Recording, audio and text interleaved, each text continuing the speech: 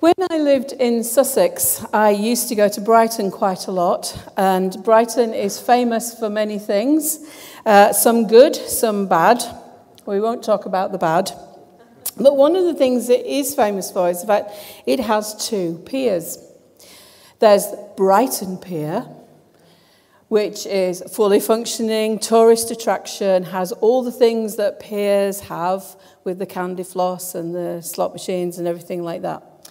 And then there is the West Pier, which sadly is in a very sorry state.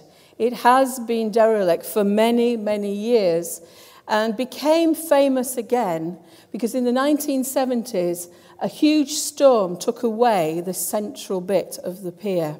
So the pier now stands in two places with this great chasm of sea flowing through the middle of it. So consequently, no one is ever allowed on it. And it's rather sad to see this. And I often used to try and imagine what it used to be like in its former days. Now, unfortunately, it's become a bit of a white elephant. No one really knows what to do with this pier. If they talk about pulling it down, then all the preservation societies start rioting and saying they're going to sue them. And you can't do that because it's a magnificent Victorian structure, even though it's falling into the sea. But it just costs too much to rebuild it. We're talking millions to rebuild it. And once Brighton Council had this great idea of putting it up for sale for £1.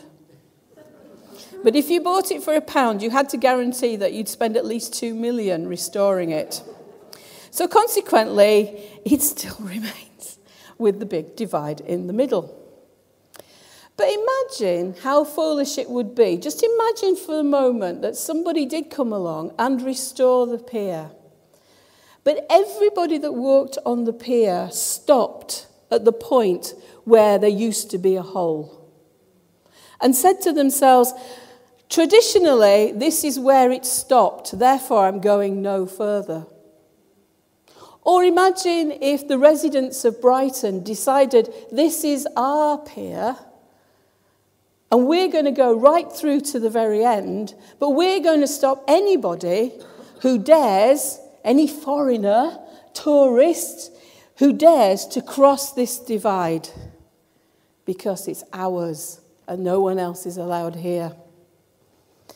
Now, as foolish as that may seem, this is a similar dilemma to what Paul was facing with the church in Ephesus. In fact, he wasn't just the church in Ephesus. He seemed to be facing it in many of the early churches. What he was facing was the great circumcision war. To be circumcised or not to be circumcised, that is the question. They could never decide what the right thing was. Because in the past, in the old law, only the Jews had access to God. And only circumcised Jews had access to God. The Gentiles, the non-Jews, consequently who weren't circumcised, had very little access to God at all. And in the temple, the great temple of Solomon's day particularly, they were just allowed in at the back with the women and the children. They weren't allowed anywhere near the Holy of Holies, which was where God resided. And they just could not understand or fathom the fact that this had all gone through Christ. That when Christ died on the cross, he took away the sin of the world. Not just the Jewish sin, not just the Gentile sin, but sin of mankind, and therefore gave complete and utter access to God. As it were, Christ divided that gap. He bridged that gap.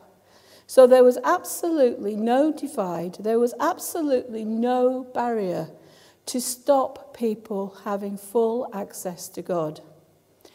And the one thing that people had forgotten or had overlooked was a very significant thing that happened when Jesus died on the cross on Good Friday. And that was the fact that the temple curtain was ripped in two. Imagine, I have a visual aid tonight. You can see I've put a lot of work into this. Imagine that this is the temple curtain. Everything this side of the temple curtain is fine. That's where man dwelt. That's where worshippers dwelt.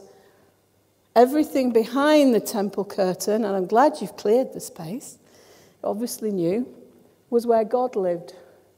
And no one was allowed through this curtain except the priest once a year. Now, I'm sure I wouldn't qualify to have an annual visitation with God as a female, so only John was allowed in, really, shall we say. The moment Christ died on the cross, the very moment, the skies became dark. And God did an amazing thing.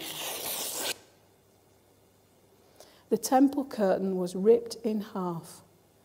No man did it because it was ripped from top to bottom. And that curtain was no longer there. So you now have total access to God.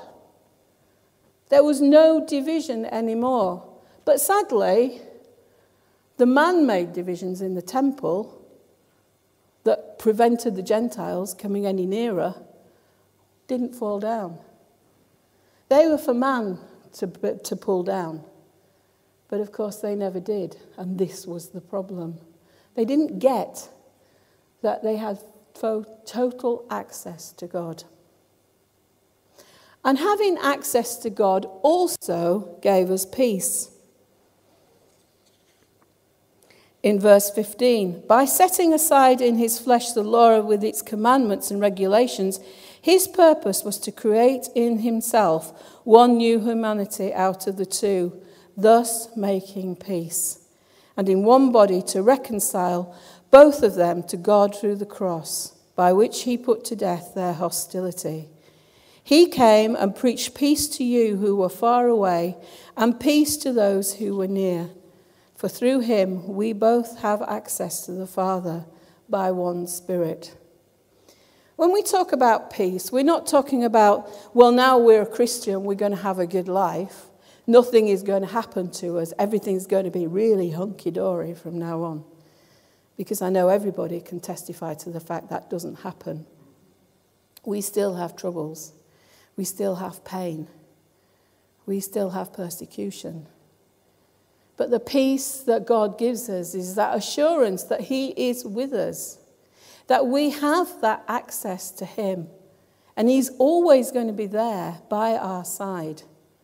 He's never going to leave us. We don't have to do anything in order to come into his presence. We haven't got that great void between us. We have total access with God, who will get us through in our lives. But more than that, he makes us into citizens. He gives us identity. It says, verse 19, consequently, you are no longer foreigners and strangers, but fellow citizens with God's people and also members of his household, built on the foundation of the apostles with Christ Jesus himself as the chief cornerstone. In him, the whole building is joined together and rises to become a temple of the Lord. And in him, you too are being built together to become a dwelling in which God lives by his Spirit. I've got a friend called Michelle. She's Australian, and she worked and lived in England for many years. But because she was Australian, she kept having to renew her visa in order to stay in the country.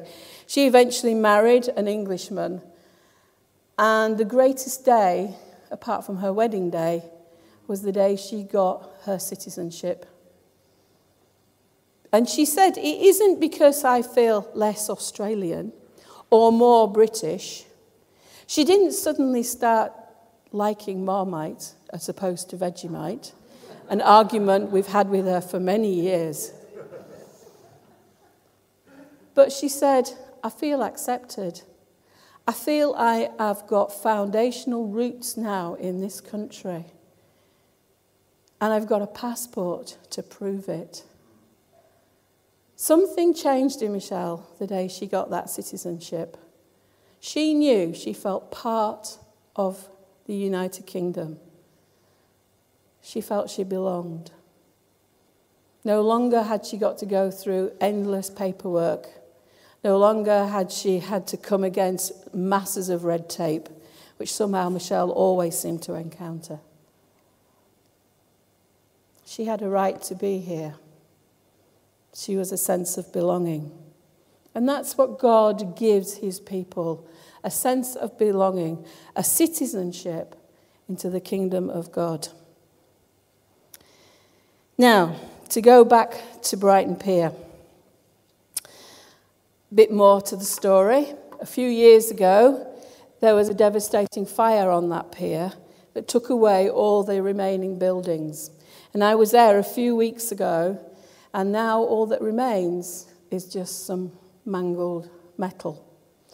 I've got no idea if the Heritage Society still thinks that's worth preserving, but to everybody else, you can tell that it's now a building that's not fit for purpose.